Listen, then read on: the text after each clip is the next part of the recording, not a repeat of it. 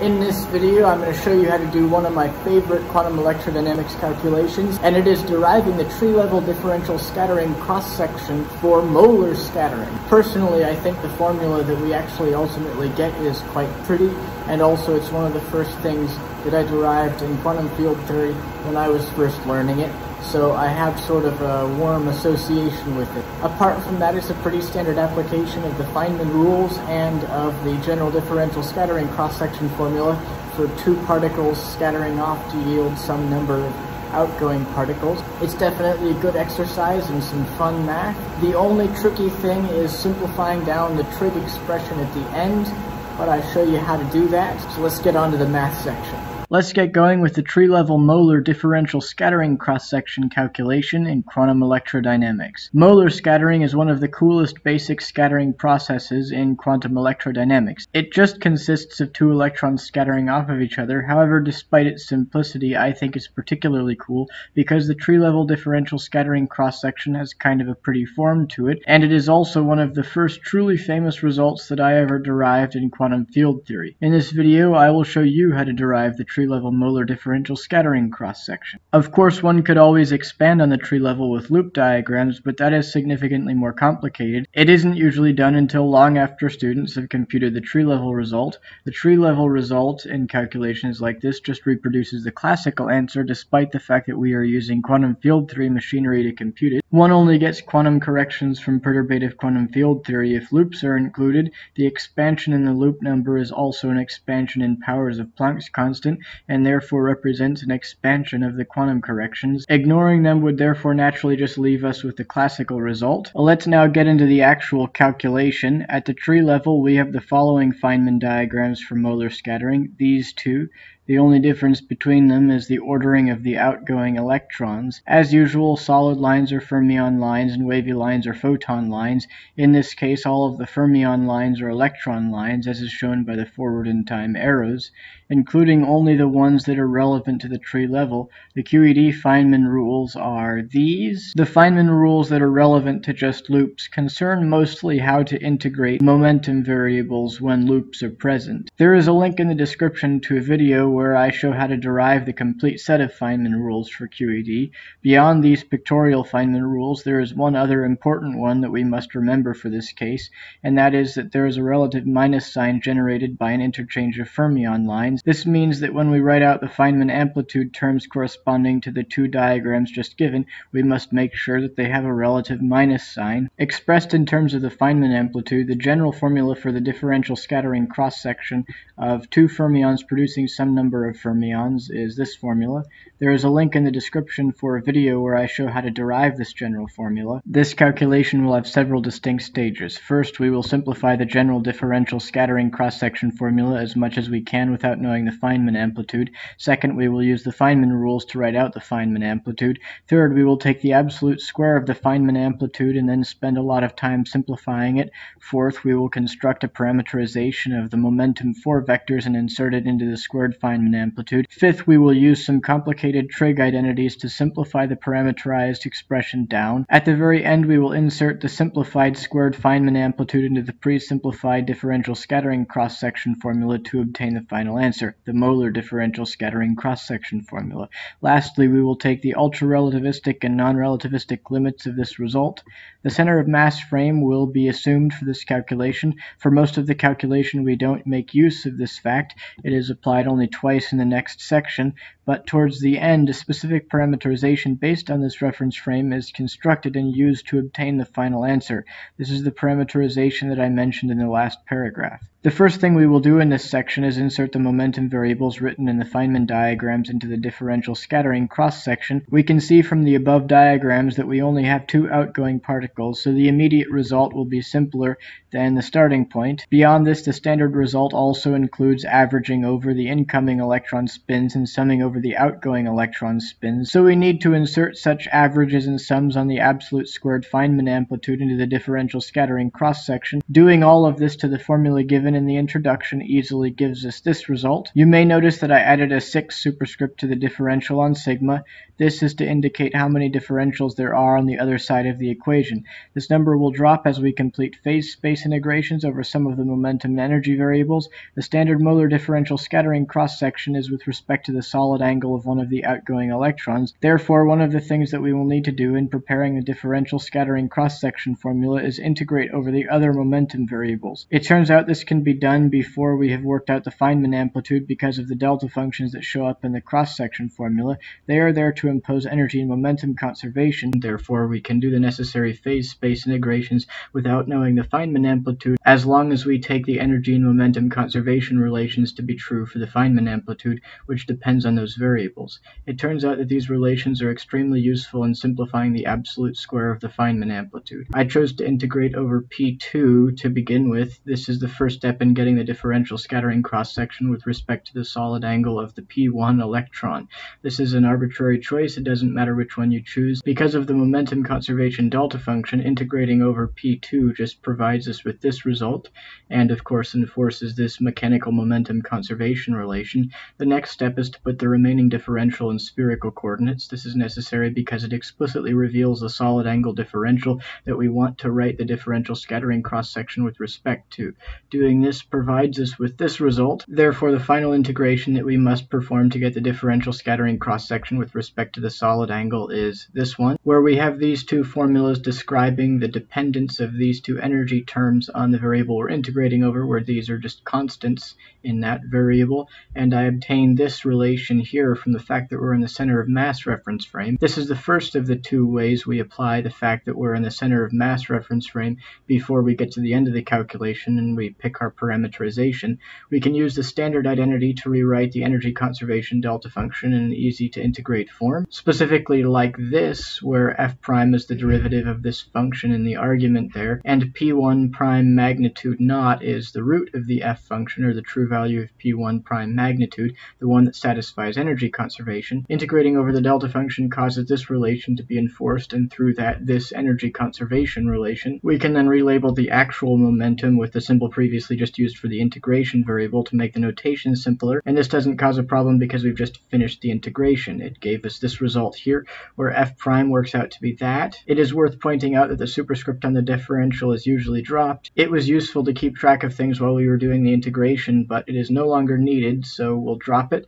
Therefore, we have this result. Keep in mind that because of the integrations that we did, d sigma doesn't mean what it did in the general formula in the introduction before we did any of the integrations. If we insert the value of f prime, we get this result. We see that nice cancellation yielding this. Then we can use energy conservation to replace this quantity here with this one that's split on the line there to write the differential scattering cross-section like this. Now here we get to the second application of our assumption that we're in the center of mass frame before the end of the calculation, and that is to rewrite this quantity like that, which ultimately gives us this result for the differential scattering cross-section, simplified as much as we're going to before we actually plug in the Feynman amplitude. Now we must actually compute the Feynman amplitude. The next step is to use the Feynman diagrams and rules given in the introduction to write down the Feynman amplitude. Two different Feynman diagrams contribute at the tree level, so we have two different terms in the Feynman amplitude. If we look at the first diagram and the Feynman rules, we get this result for the Feynman amplitude contribution of the first diagram. We can then look at the second diagram and use the Feynman rules to write out its contribution to the Feynman amplitude, and we get this result. Therefore, the total Feynman amplitude for the tree-level molar scattering cross-section in quantum electrodynamics is simply this two-term expression. In this particular calculation, there isn't really any more simplification to be done before the Feynman amplitude is squared, so that's what we'll do next. Of course, if we're going to square this, we have to take the complex conjugate of a scalar that is a rather complicated product of matrices and vectors, so it perhaps isn't as trivial as one might immediately think. However, there is an identity for doing this that makes our job pretty easy. The identity consists of complex conjugating the prefactor, flipping the spinors, and reversing the order of the sandwiched matrices. The Feynman amplitude terms and their complex conjugates are given here, so you can see how that identity works. We can then now write out the square because we've got the complex conjugates as well as the original Feynman amplitude. Specifically, we just need to plug them into this formula. it's worth actually simplifying it down separately in 4 terms. Handling this first term here, if we plug in the Feynman amplitude term that's relevant and its complex conjugate, we get to here, and we can simplify a little bit by bringing some factors out. And the next thing we can do is we can reorder some of these scalar factors to optimize it for the next step, which involves inserting traces over scalars, which you can do without changing anything because they're scalars, but then that allows you to take advantage of the cyclic property of the trace productively to set it up for use of this identity, which we can then plug in to get here. Given that the only difference between the two Feynman amplitude terms is a flipped sign and flipped outgoing momentum variables, we can derive a similar expression for the 4th term in the square by simply making those changes to the above result. For the first term, the sign flip cancels. Doing this gives us this answer. Next, the same process can be performed on the cross terms in the square. So this is the first cross term. Plugging in the relevant Feynman amplitude term and the relevant complex conjugate gets us there. We can simplify by bringing some factors out. Then we can reorder scalar factors to set it up for taking the trace very productively, and then we can take advantage of the cyclic property of the trace to get here. And we can apply this identity again, which gets us down to this, and then we can use the same interchange to get the second cross term from the first cross term, which gives us this result. So then plugging all that in gets us this nasty expression, which we can rewrite slightly more compactly like this. Then to simplify this further, we need to actually compute these traces. This first trace here can be quite easily computed. If we pull out the denominators, we get to here, and then multiplying it out gives us this, and then we can split up the trace into a sum of traces, which gets us here. Then traces of products of odd numbers of gamma matrices are 0, which gets us here.